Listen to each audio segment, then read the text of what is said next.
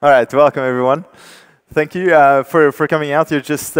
I realize I'm standing between you and lunch, so it's going to hopefully we'll try to make it exciting and fun, and we'll have a good time over the next few hours. The next hour we'll shift gears a bit compared to the presentations from earlier this morning, where it was deep down in the JVM. This is a bit of a higher level presentation with hopefully some interesting ideas for you to take home, or some new ways to look at things, or to approach maybe how you look at your system. So the next hour is going to be a presentation about immutable infrastructure. We'll dive into the details of what that means in just a second. A few words about myself. So my name's Axel Fontaine. I'm originally from Belgium. I've been living in Germany for the last 10 years. Did many years of consultancy and did a bunch of things, lots of presentations in the different technical conferences in Europe on continuous delivery, and these days also what I'm doing here today with immutable infrastructure in the cloud. I'm also the creator of an open source project called Flyway for database migration, so evolving a schema of a relational database over time. Just out of curiosity, who's heard of Flyway before? So that's about 3/4 of you. Who's using it in production? Very good, about a third. Excellent. These days, I'm also the founder and CEO of a company called BoxFuse. What we do is deployment of JVM, Node, and Go-based applications on AWS. And the presentation today is a lot of the lessons learned from the last 2 years that we've been doing this. What are the implications of this model? How does it affect applications? How does it affect everything around it? So it's a little bit of our lessons learned, both from ourselves and our customers using our product. So you'll see we'll have a very busy agenda. In 60 minutes, I think I've got 95 slides, so it's going to be pretty rock and roll. I'll do my best to keep you awake and entertained. So if you have any questions, I would like to ask you to hold on to them till the end. I'm around the whole day. We'll have another small session at 6 this evening during the break as well, about further details about this as well. But feel free to catch me at any time, also in the hallway and all that. I'm always happy to chat about anything you like. So just hold on to them to the end, and then whoever wants to rush off to lunch can just do that, and we're not holding them back. So let's get started. And we're gonna start by taking a big time travel machine, and we're gonna travel back to the wild times of the 20th century. So we had these guys running around. That was pretty exciting. This was how we used to play music, and that would be how we would be rewinding it. So it was pretty exciting indeed. And we had this guy, and he loved it when a plan came together. So when his plan was to get a server, this is how he would do it. He would get on the phone, the old style with the cords, and he would call his good friend Michael and say, "Hey Michael, I would love to get a server." And Michael says, "Well, sure." And then eventually, a few weeks later, he would receive a pizza box in the mail, and then screw it in the rack and connect the network, the power, and then what? Still doesn't work. So he gets back on the phone and calls a young criminal from the western coast of the United States that then delivers him some criminal software, which then gets installed onto that and patched, and off we go. So if you look at this picture here, we really have 3 main components. We've got the data center, we've got the hardware, we've got the software, and all that together is really the classic on-prem model. So just out of curiosity, who's running all that themselves in their company? Who's fully on-prem? Who's got their machines in their own basement somewhere in the company, or own the data center? Just 1, 2, 3, 4? Okay, very good. I expected more. What we have, if you do have that model, is that you have quite a number of challenges to master. It starts with things like ensuring you have reliable power, that you have backup generators in case the main power falls out, or that you have reliable redundant networking, that you've got good airflow for cooling, that you've got things like physical security of the building in place, or also things like enough physical space, because it's not enough just to have enough space for your current set of systems. If 2 years from now you want to upgrade your storage, you can't just unplug everything from your production system, wheel it out, wheel the new storage in, and plug it in again. You need enough space for a transition period. So all these are things that we need to think of. And once we've covered all those, then we get to the whole relationship with Michael, where we must plan a long time in advance and nurture that relationship, make sure we've got the financing covered a long time in advance. And once we've got all that, then we're ready to move to the software side of things, where we can then finally start installing an operating system and patching it and installing our application and updating it. So it's really a whole lot of things that we must master for this model to be successful. And if you look at it, there is actually quite a lot of those that are quite far removed from the actual problem we're trying to solve for our customers. If we're trying to solve a business problem for our customers, learning how to best run diesel-powered generators is quite far removed from that. So a number of people said, well, you know what, all nice and well, but you guys are really good at data centers, and God invented this wonderful thing called the credit card, so why can't we come together? And we'll come to you, and well, give us our credit card, we'll give you our credit card, and you guys take care of the data center. We'll come with our own hardware, and we'll plug it in the rack. We'll have a 1, 2 for you unit. You just supply us with reliable power networking and so on. And this is the classic co-location model. Now, just out of curiosity, who's doing that these days with their company? So you don't own the data center, but you own the servers, and you have them in somebody else's data center? Just 1? 2, 3, 4? Ah, more and more. Okay. At some point, of course, somebody said, well, you know what, that whole relationship with Michael and having to deal with it and ordering things a long time in advance, you don't really want to be dealing with that either. So let's again use a credit card for that. And why don't you guys take care of the hardware, and I'll just come with the software. You deliver me an x86 64-bit machine with this amount of RAM and this type of CPU and disk, and then we'll be happy, and I'll just pay you some monthly amount with my credit card. So this is the typical model of OVH or Hetzner, where for about 50 euros a month you get an i7 with 64 gigs of RAM and a terabyte of SSD space. So this is the classic root server.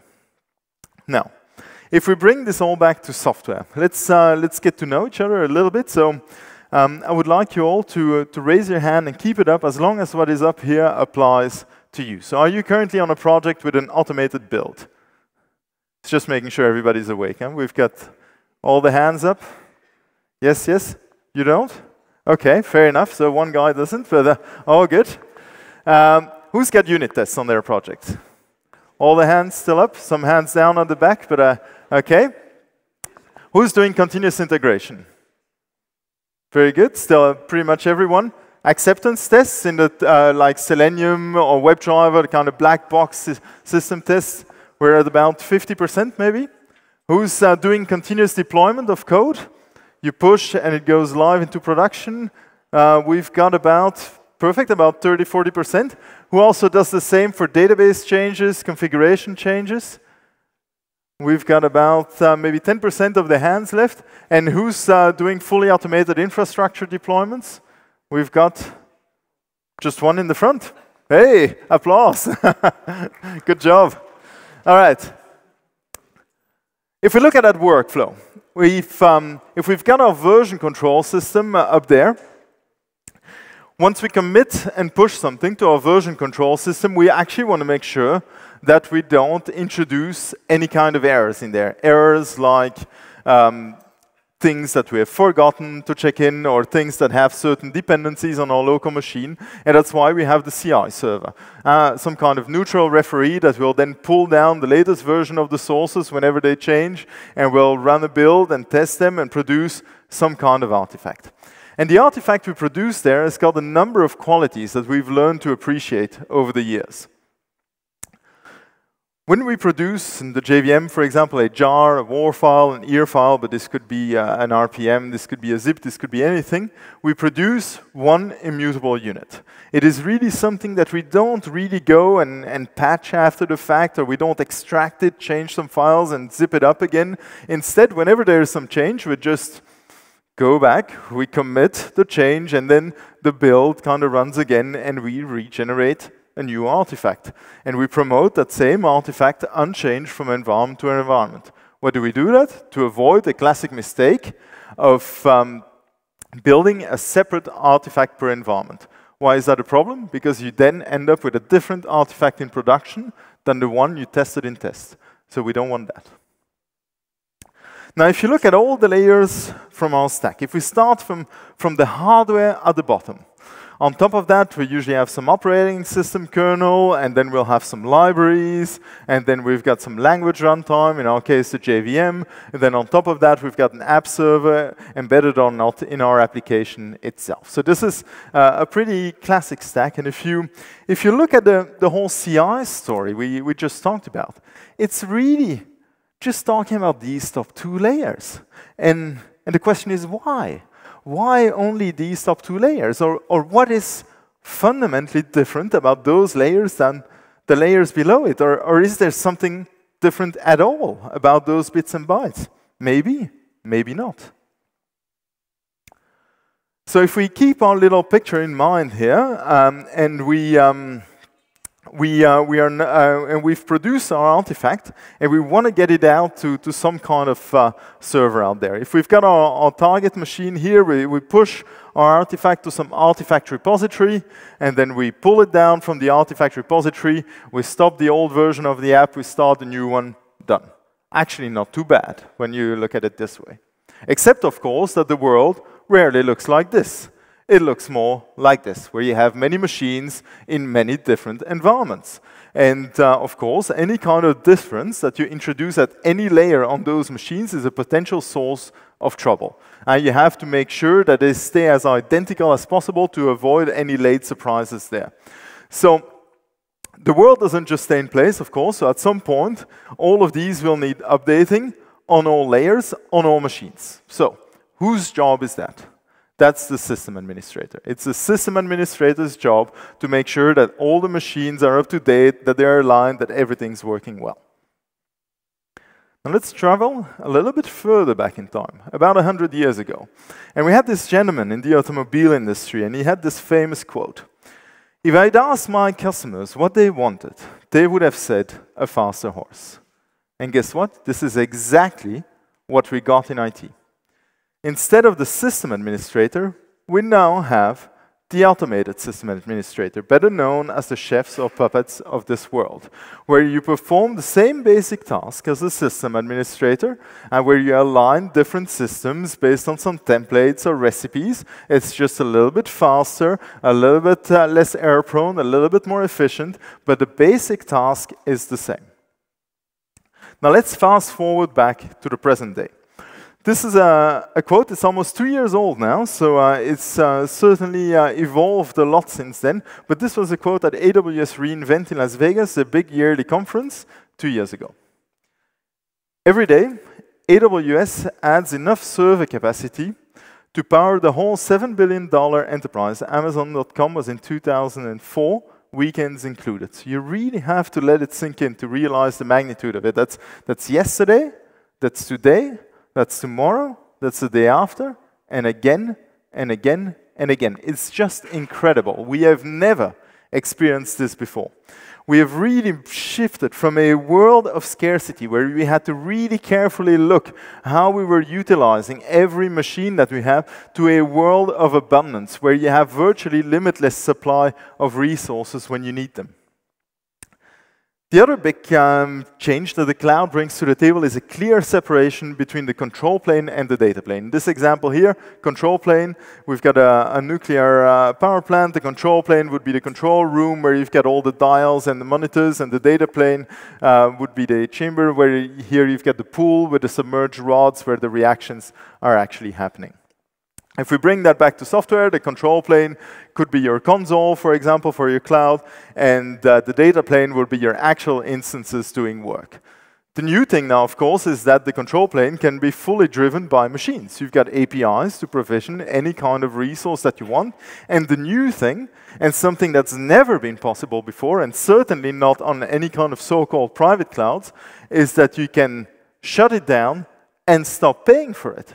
If you have a billing system that needs to run for 5 hours a month, you start it at the beginning of the month, you let it run for 5 hours, you shut it down, and you stop paying for it until the next month. And this, for me, is going to be something that's going to be hugely interesting in the next few years, where we're going to see, I think, a clear convergence between business and architecture, where we're going to be integrating cost as a major driving force into how we're going to design our systems and how we're going to make sure we can optimize to make them as economical as possible. I think this is really, it's early days, but I think it's going to be very, very interesting what we've got ahead here. And so in light of that new reality, I strongly believe it is time to rethink the faster horse. If we start by assuming that what we have at the bottom there is just undifferentiated heavy lifting, it doesn't matter, then we can replace the physical hardware by virtual hardware. And all of a sudden we have a bunch of new possibilities. Instead of just producing regular artifacts, we can start producing images of entire machines, which we can then just push to some artifact repository and pull down all at once on the virtual hardware, so that we go from a world like this to a world like that. And if you design your machine images properly, you can even make them run on multiple kinds of virtual hardware just fine. The whole issue that we had with updates on individual layers, on individual machines, disappears, because that's all been baked in as part of the build process, so that you can then have the same machine image that you can promote unchanged from environment to environment. But of course, there is one big problem left. Is that the size of our machine images and the size of our network pipes don't really fit together. We've got a bit of an issue here. It is complicated to push machine images multiple times a day over the internet. It is expensive to archive thousands of versions of them per year. So how can we deal with that? Well, let's turn to some wisdom. This is a quote. I forgot who I've got it from, but it's a very good one. Running servers in production should be like going backpacking. You take the bare minimum with you. Anything else is going to hurt. Now, this is a picture I took about two summers ago. We're at the bottom of a mountain in Bavaria. We're ready, like a Saturday morning, 10 o'clock, ready to go and hike up the mountain, about 1,000 meters vertical. So it's a good hike for the day. And then we've got these 4 guys coming down. And so we start chatting to them. And so they'd gone up the mountain the night before with a 20-liter wooden barrel of beer and the 4 big glasses and a hammer. And so they drank it all at the top of the mountain with the 4 of them, and they were just on their way back down there. So when you think about it, it is the most inefficient way possible to get up that mountain. And yet, when you look at how we run our production machines, where we've got a 20 megabyte application and gigabytes of stuff around it, it just doesn't make sense. So if we're going to be trimming some of that fat, we should decide by which criteria to go by. And I strongly believe that in the software world, we are really there as an enabler for the business to make new things possible, or existing things more efficient, or being able to optimize that. So this is really something where we should then ask the question, from everything we've got into that machine, what is actually adding business value versus what is just technical ceremony? So let's have a look. If we've got our machine image here, we're going to X-ray into it. We've got a bunch of components. In reality, there's more, but just I've put a few up here. And let's go down the list. Start at the top left and see what we've got. So if we've got our application there, we're going to keep that, because that's actually solving the problem, so we need that. But if we're in a virtualized environment in the cloud, do we need support for old binary formats, 32-bit CPU architectures? No, we don't. So we're going to get rid of that. We're going to keep the app server, because we will need that to run our app. But has a customer ever benefited from the fact that we had some man pages installed on those machines? No, so off they go. Has a customer ever been excited about the fact we could run apt-get or RPM on our production service?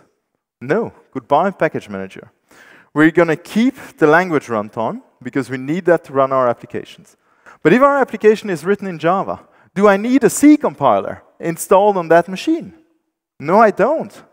It's not 2006 anymore. So the days of having 5 different windows open with tail-f expressions and watching the log file scroll by is really a thing of the past. We've got great solutions with centralized log servers that are very mature, that have been available for a long time, so log files do not belong on individual machines.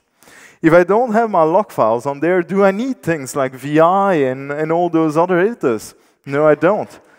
All these other random utilities that are installed on those machines by default, do I really need them for my application? No, let's get rid of them. If I don't have any of that, do I even need to log in? What for? Goodbye SSH. If I can't log into those machines, do I need multiple users? No. If the very things I set out to protect simply aren't there anymore, do I still need a firewall? No. Do I need multiple shells? No. Do I need drivers for tens of thousands of pieces of hardware when all I need to support are 3 or 4 virtual interfaces? No. We're going to keep some libraries because we'll need those for our language runtime. We can dispose of many random daemons, and we're going to keep the OS kernel to actually drive the hardware. And what we have here is the bare minimum, which is actually adding business value. And if we fuse all of that together, we get what we call a bootable app. And this is a very different world. For Go-based applications, for example, this is about 7 megs plus the size of your app. If you're on Node.js, it's about 15. On Java 8, it's about 40 megs plus the size of your app, and that already includes the JVM, the kernel, any other bits that you need. And all of a sudden, the difference is quite big compared to the machine images that we had before. It's not that much of an issue to push that over the network multiple times a day. It's not that expensive to archive thousands of versions per year. So this is actually quite an interesting model. But I know a number of you are thinking right now about a bunch of scenarios where this would never work. But it doesn't matter. Just use it for everything else. Because as much as we would all like to go back to the office on Monday and think that we're working on the next Facebook, on the next Twitter, on the next big thing, we actually look at the projects we're working on, and it turns out we're hardly pushing the boundaries of technology. We may be solving interesting business problems, but we're not really pushing technology to the edge. Instead, we just want to get the job done. And so the perfect modern cloud-native microservice is a very, very good fit for a model like this, a standard problem with an industrialized solution. So we're going to see it live. I'm going to show you to show you that it's real. It's not just hot air. And we're going to have a bit of a look at this. I've got a small Spring Boot application here ready. And we're going to see how that could work. So we're going to use my company's tool for that. We're going to use BoxView. So I'm just going to switch over. I've got just the main class of a Spring Boot application. Just changed it here. Add some exclamation marks, hide jetconf. And we're just going to build this guy. So I've got our Maven window here.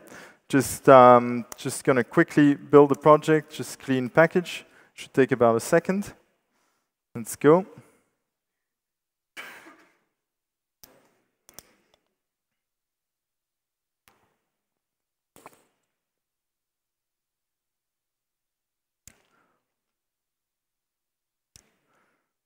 Let's go. Here we go. I think the screen recording software may be slowing things down a bit on the hard disk. Okay, so we've built this now, and what we're going to do now is we're going to create a machine image from that, and we're going to run an instance of it on the VirtualBox. So the first thing that we do now is BoxViews run, and what's happening now is that we have some, let's see, Okay, so we've discovered that that we're in a Maven project structure. We looked in the target directory. We found that we had a jar file that existed there. We've discovered that it was of type Spring Boot. We've created an image for it, and we are now launching an instance of that image on VirtualBox. So we also discovered that we needed one port for that, and we forwarded that port. So this is just booting. This seems a bit slow. I think it's the screen recording software which is slowing my machine. So sorry about that, guys. But let's go back up a bit. Okay. So here we go. So we fuse the image. Normally it's about 3 seconds without the screen recording software. The total size of the machine is about 56 megs for everything included in the JVM. We had our one port here that we discovered. We mapped it onto a port on localhost, and then we launched an instance of it where we're basically here we're booting, and we're displaying a bit of a summary of what we've got on board. And here it's our JVM booting and our Spring Boot application up and running. So this is our URL. Let's copy paste this guy and go to the browser, open a new tab, paste it, and here we go. That's our brand new machine image that we've got up and running that we created like a minute ago. So so what do we have? If we have a look, we're going to see. So let's see what we have in terms of images here. We've got one image that we created just now. This is the size, this is the port, Java 8.102, and based on that jar, and what have we got running? We have one VM running at that URL where that we launched just now based on the image that we created with 2 CPUs and a gig of RAM, configurable of course, but those are the defaults. So what we can do now is take the same image, unchanged, and push it out to AWS. So just going to take the ID of the image here and switch the environment to production. So we're not regenerating any kind of image. At this point, we're just taking the existing image and we're pushing it out. So this is a test for the Wi-Fi. So let's see. So please don't download anything on your phones right now. But it seems to be going smoothly. So we're pushing out our image, in this case to AWS in Frankfurt. So we're verifying it gets encrypted and signed before. We're verifying the signature, decrypting it on the other end, and now we're basically waiting for AWS to convert that image to a so-called Amazon machine image, an AMI, which is their machine image format from which we can then launch some instances. So this usually takes between 30 and 50 seconds. So let's see how long they need today. So the thing is here. So when we created that first image, we really created 2 things. We created the disk image and a descriptor. And the disk image has been unchanged on VirtualBox and here on AWS, and the descriptor has been translated locally to something VirtualBox understands, and in this case here, into something Amazon understands for the AMI. So our AMI was created in about 22 seconds.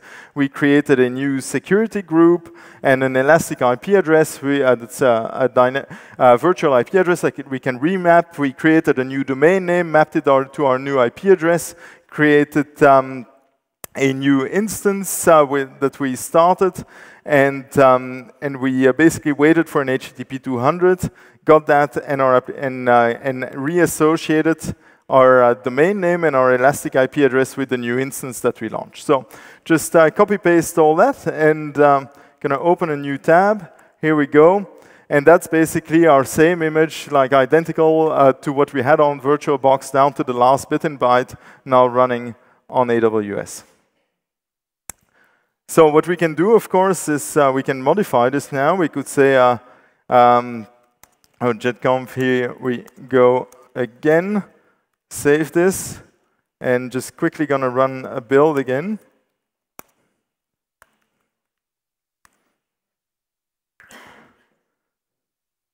So let's see, should take another few seconds.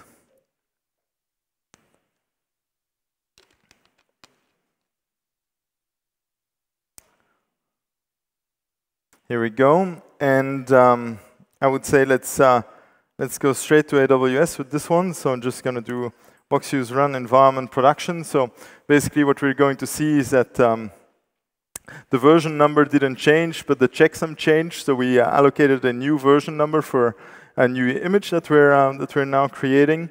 So again, should take a few seconds. I think without the screen recording software, should be about 3 seconds on this machine.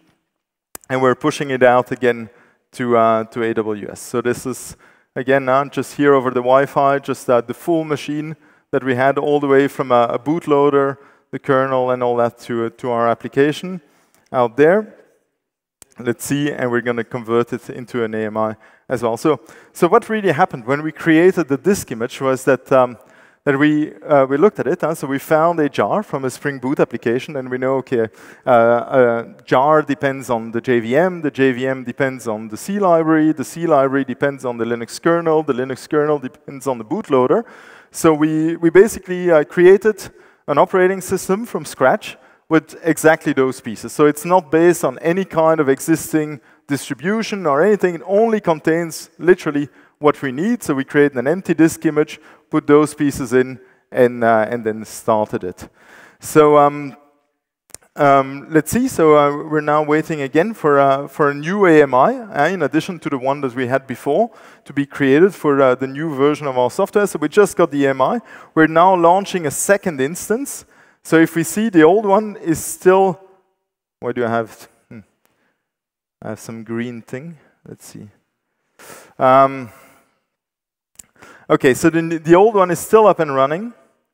And in the meantime, so we're launching a new one. So we're basically, because we don't live in a world of scarcity, we're in the world of abundance now. We can just start additional resources for short periods of time, and that's fine. So it's still the old one running. And we're now basically for the instance, waiting for the instance to come up. So this is basically every second we're kind of checking for an HTTP 200, make sure our application is up and running. And we just got that, so now we're transitioning the elastic IP address from the old one to the new one. So it's still the old one running at the domain, still the old one. And here we go, we've got the new application or the new version, the new image there up and running, and we're now terminating the old instances and contracting our infrastructure footprint again.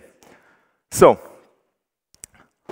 this is probably a little bit different from how most of you would deploy your software today. And this is not without implications. If you do go for a model like this, there are a number of things that change. The first one is that there is a strong shift in focus, where before the individual instance used to be really the center point, where that is something where you would focus on. These days it is so much more about the service. The service should be available with sufficient capacity, with sufficient performance. Which individual instance is actually fulfilling the request doesn't matter as much anymore. In a sense, individual instances become disposable. So that we really get to the point where we can get to what the famous saying says. We can start treating our servers like cattle instead of pets. So instead of just giving them a nice name and making them just perfect and really nurturing them, we now get to a world of anonymized mass production. Give me another 10 of the same. They should be identical. There's no emotional attachment to them. And that's actually a good thing, because of course the hard reality is that once you don't need those servers anymore, this is how they end up. So it is a bit brutal, but that's perfectly fine. It's a very good thing that we're able to do that. Because effectively, we are eliminating CRUD for servers. We are getting rid of the U. We're still creating them. We're still accessing them, we're still disposing them. We are not updating them in place anymore. And that's actually a good thing, because we come from an industry where we used to pride ourselves of, look, I've got this Linux machine and I haven't rebooted it in 3 years, it's fantastic. And well, the problem is that the longer a machine like that stays up, the harder it is to recreate exactly. If you need a second one, just the same, or if this one, for whatever reason, dies and you need to rebuild it. And the bad news is that it will fail eventually. Whether it's due to hardware or to software, you will reach a point where you will need to do that. So all those very long uptimes we used to be so proud of may not be the best of ideas after all. So, if my stuff comes and goes, like in the demo, for example, first we were accessing the first instance, and then we were accessing the second one, and the first one was getting terminated. How does service A know how to talk to service B? The classic problem being addressed by service discovery. There is a lot of activity in this space. If you think right now from good old zookeepers to console and Eureka, and there's a lot of activity in the tooling space there. But in my opinion, I feel that a lot of this is just too complicated for the problem we're trying to solve. A lot of them were designed for a different era also, whether they were designed for on-prem or in the case of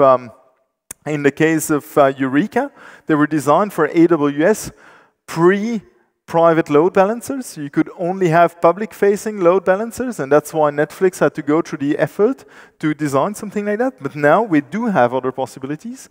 So I think there's a simpler way. So let's have a look. If we've got our instances, our current understanding, our assumed agreed definition of the service boundary, if you have some kind of service, is that you would have some kind of private persistence where you wouldn't really do database-based integration anymore. Instead, all that would be just part of one service so that you can have nice validation. You're more free to evolve the structure of your data or whatever you use there without having too many external dependencies on it.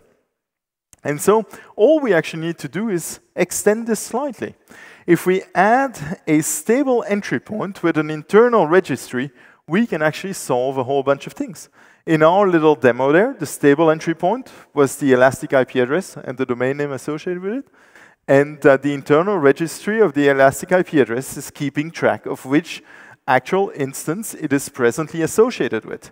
In the beginning of the demo, it was associated with the first instance, and then later with the second one. As a client to that, me with my browser, I didn't have to care. All I had to care about was remembering the elastic IP address or the domain name. If you have more than one instance, you can use something like an elastic load balancer that forwards then the requests to whatever instances are running in the backend there. So whether it's currently these 3, or if 10 minutes from now it's 5 different ones, as a client to that service, not your problem. All you need to remember is the address of the load balancer. And the load balancer keeps track of which instances are currently healthy and ready to serve traffic. You don't need to worry about any of that. You don't need to bring any of that complexity into your application code. All you need to remember is one address, and you're done. Not your problem, what is running behind it.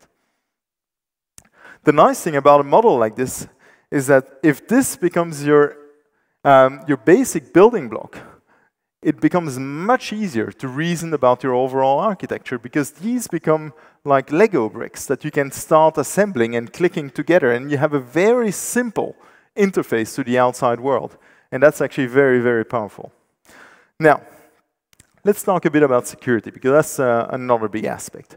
You could almost rephrase the question as, when was the last time your toaster got hacked? I think when you think about it, all things being equal, the more moving parts you have, the higher the likelihood that one of them will break. I strongly believe that complexity is the enemy of security. And so what we've done here is we've really reduced the potential attack surface to the absolute minimum possible.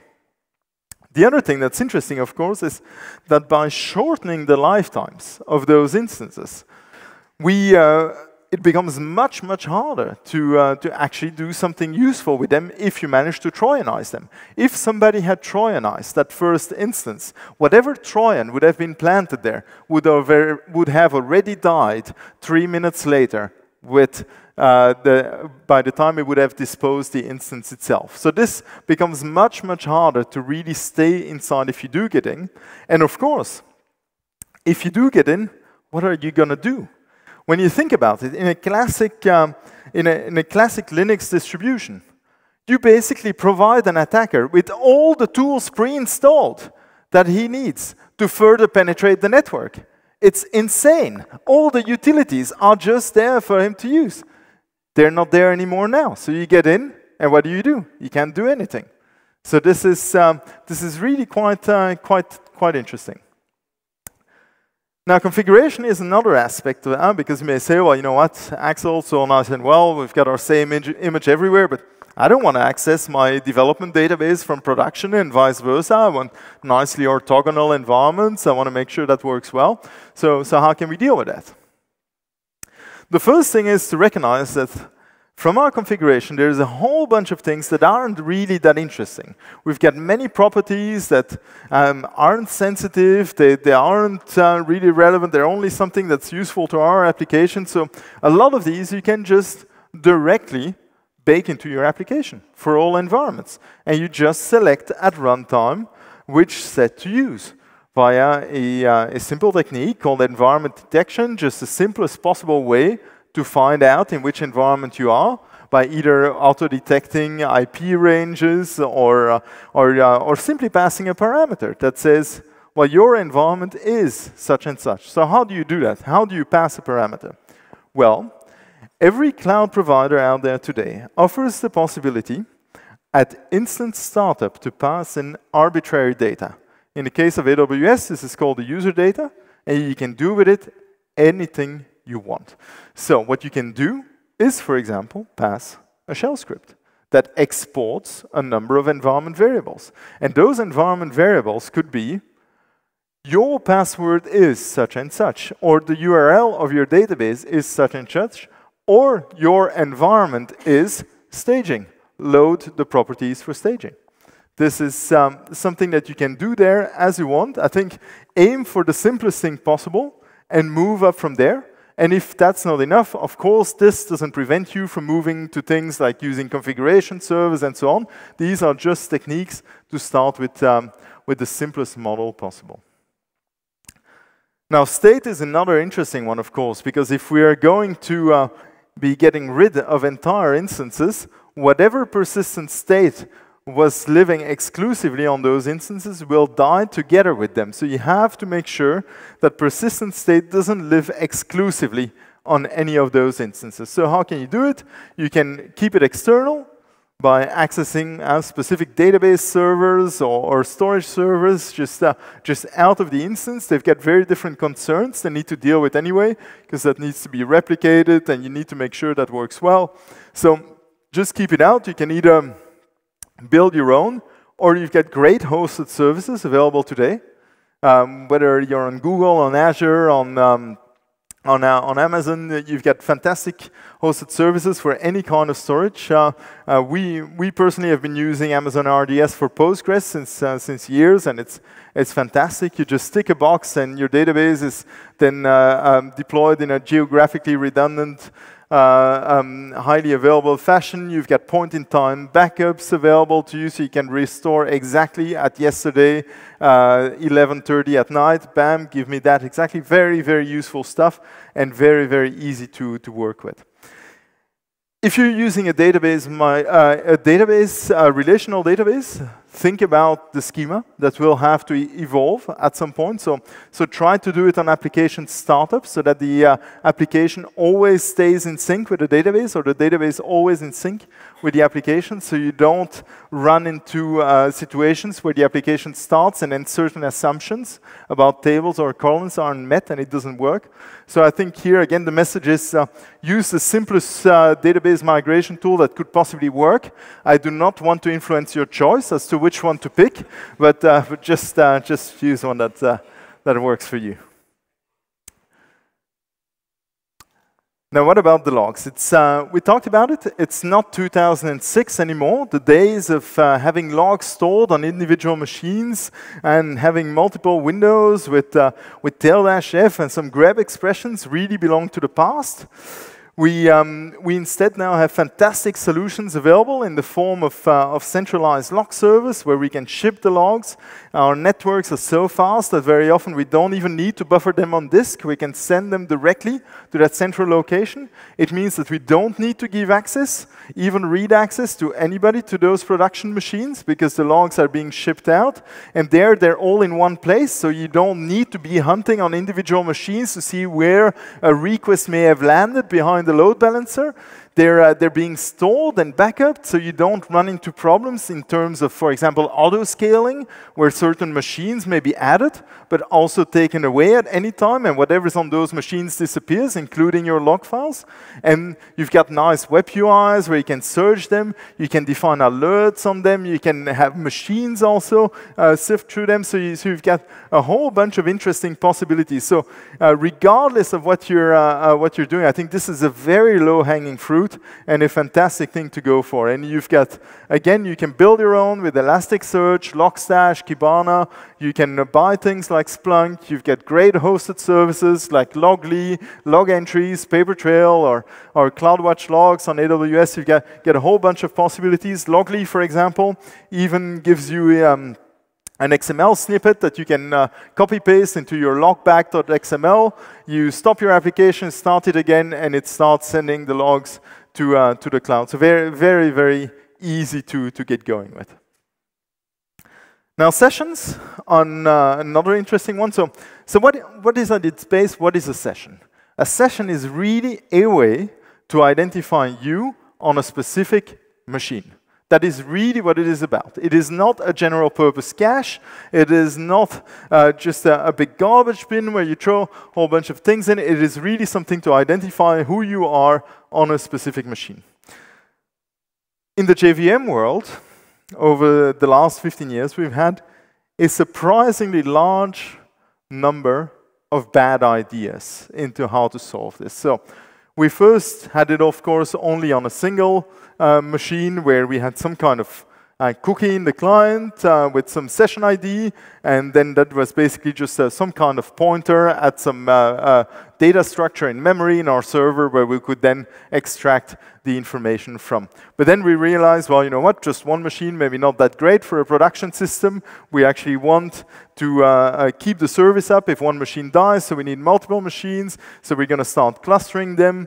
So we then, well, how is that going to work with the sessions? Okay, we should replicate them, so we start sending the session data back and forth, but once we grow beyond a few more machines, it's a lot of chatter on the network, it consumes a lot of RAM, all these sessions from everywhere on every machine, so we looked at things like peer election, with having just 2 machines replicate amongst each other, and then using techniques like sticky sessions and server affinity and session draining on the load balancer, so that the load balancer would remember which backend server has actually served which user, and then always send the request there. But the problem is that doesn't really fit in a world with continuous delivery. If somebody somebody gets in the office in Minsk at 8 or 9 in the morning, and that person works the whole day, then that session could survive 8, 9, 10 hours. So it's much too slow to have that kind of update cycle. So instead, we should look at what other platforms have been doing. What Rails has done since version 2.0, what ASP.NET has done since the beginning, or even the Play framework on the JVM. We put the entire session in the cookie. And we can do it securely by first signing it and then encrypting it, so we can make sure that it's not being read and it's not being tampered with.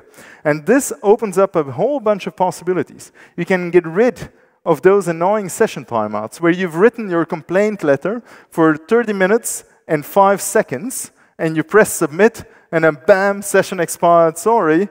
Why do we have those things? Well, because we have a finite amount of RAM, and then we work on some kind of algorithm to evict the older sessions to avoid running out of resources.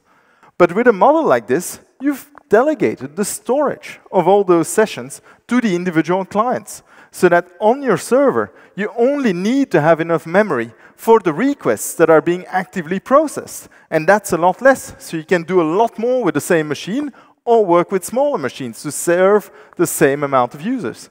And you can get rid of annoying things like session timeouts. You can get rid of all the complexity with clustering and replication, because now you're just farming your machines. So you don't need to think about sticky sessions and server affinity, which, by the way, don't work at all in an auto-scaling world. So you get rid of all these issues, and you have a much nicer model to work with.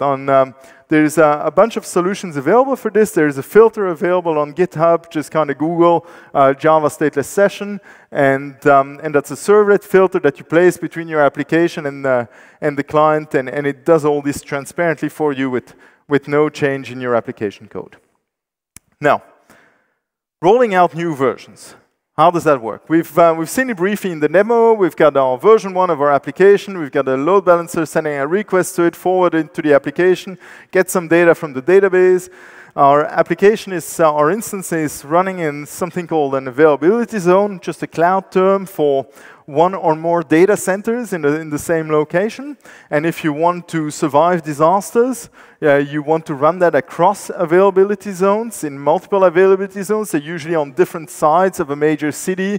They'll be connected to different power networks and in different flooding areas and all that, so that in case of disaster, it's very unlikely that both would go down at the same time. Our logs go to a centralized NOC server or session in the cookie. So what do we do? The first thing that we do is acknowledge that we live in a world of abundance, and we expand our infrastructure footprint. So if we have 10 instances for version 1, we start 10 more for version 2. And then we make sure they're healthy, and if they're healthy, we start sending traffic to them, cutting off traffic from version 1, and decommissioning version 1. And we've smoothly transitioned from version 1 to version 2. So what was the extra cost for this? If these would have been 10 T2 macros on AWS, for example, and we would have launched 10 more and then shut the old ones down, our additional cost for that 1 hour would have been 10 cents of a euro. That's it. So it is amazingly cheap to do things this way. But of course, let's talk about the elephant in the room. What about containers? What about OS-level virtualization? What about the Dockers of this world? How do they fit in a model like this? To be able to answer that question, we first must take a step back and look at how modern CPUs work. Every CPU shipped on the market in the last 10 years, since 2006, by Intel and AMD, has had hardware support for virtualization. This has brought two things. First, isolation of individual guest operating systems running on that CPU. The other one is a performance penalty. There's been a cost associated with entering and leaving VMs. So every subsequent generation of CPUs has worked at reducing that cost by adding additional instructions for networking, for I/O, for all kinds of things to reduce it. They've worked on optimizing existing instructions. And to the point where today, on Xen and KVM, it's within 2 to 5% of native, but the difference is still there. Now, if you run on-prem, if you've got a VM, you will have your hardware, your hypervisor, your isolated images on top, versus if you have containers, you then have your hardware, a base operating system, a container runtime, and then you've got your different images running there with no hardware isolation in between. But that's fine too, because you're not within a hostile environment. And you don't have competitors or that will try to Troyanize you there, so that's okay too. So the big question in terms of which ones to choose here is really what kind of workload do we have? Is it heterogeneous? Do you need different operating systems? Do you have stuff on Windows? Do you need things like live migration, which is still better solved at the VM level? Do you have existing investments in certain licenses of things, and maybe VMs may be the better choice? If, on the other hand, you can say, no, actually everything can run on the same version of the Linux kernel and we're fine with that, then I think containers are a great choice also. You don't need to pay the performance penalty of the isolation of the VMs. You've got a nice, simple thing. So I think there, at the end of the day, it's all your responsibility anyway. You've got to manage it all from the data center all the way to the software. So it's all your responsibility. In the cloud, on the other hand, regardless of the model you choose, you always have the hardware and some hypervisor, whether it's Xen, KVM, Hyper-V, depending on the cloud provider you have. And with your credit card, you actually buy quite a bit more. When you buy an instance, you actually get a whole bunch of services included. You get a machine image repository. We didn't need to set up or configure anything for our AMIs. It's there. We don't need to worry about scheduling on physical hosts. They offer that solution. They'll talk to Michael ahead of time to plan for capacity. We don't need to go shopping. They'll deal with storage. They'll have a great software-defined networking solution across hosts. You don't need to worry about that. And you run your instances directly on top of that. If, on the other hand, you bring containers into the mix, you introduce a new intermediate layer where you then have your base operating system, the container runtimes, and then those images running in there.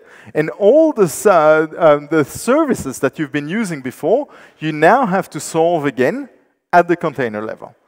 Whether you use hosted services or you build your own, that's for you to decide. But the fact is, you actually have to solve all these problems twice now. Okay, so when does that make sense? To take on that responsibility for that whole other layer there running within your instances? When should you want to do that? I think let's talk economics again. We've mentioned the word business a few times. So what does €5 buy you? €5 buys you more than 1 month of T2 Nano capacity, the smallest instance running on AWS, 512 megs of RAM, 1 virtual CPU, running 24/7. So this is actually about 40 days if you calculate it exactly. Or if you translate it even smaller, it's about half a cent of €1 per hour, or about the price of 2 beers in the bar here in Minsk. And that gets you about a full month of T2 Nano. Now, so the question really is, if that's the smallest unit of granularity you're going to be working with, half a cent per hour, is that something your organization can afford as a granularity unit? If the answer is yes, then you should ask yourself, do you really want to spend the time dealing with all that? Do you want to spend the engineering effort setting it up, maintaining it, patching it over time? Or could you just get rid of it? If the answer is no, then it may be worth it to invest in that direction. You have to factor in the time that you'll need, of course, to do it, but it may be worth it to invest in that direction. At the end of the day, what really matters is that you shouldn't really worry if this machine has 200 megs of unused RAM or that CPU has got some cycles to spare. Who cares about that? Optimize for the total bill that you get presented at the end of the month. That's really what matters. And don't forget about the time of the developers and the sysadmins as well. So if we summarize and bring all that together, we've taken all the principles that we've learned to appreciate for our artifacts, where we produce one immutable unit that we regenerate after every change and promote unchanged from environment to environment to avoid the classic mistake of having a separate artifact per environment, where we have a different artifact in production than with the one we tested in test. And we've applied that for the remaining layers of our stack. To make it practical, you have to go minimal with your images, make them as small as possible. And I think a major driver into how we design our systems in the next few years will be cost. So I think this is definitely, it's early days, but this will be a big one to watch. So if what I talked about today resonated with you, feel free to go and run with it. If, on the other hand, you are running on AWS with JVM, Node, or Go, and found it interesting, I would like to invite you as well to check out the work that we're doing in that space. It may be interesting for you as well with box views. Otherwise, I would say this should have been my last slide, but I have another one for you. Thank you very much.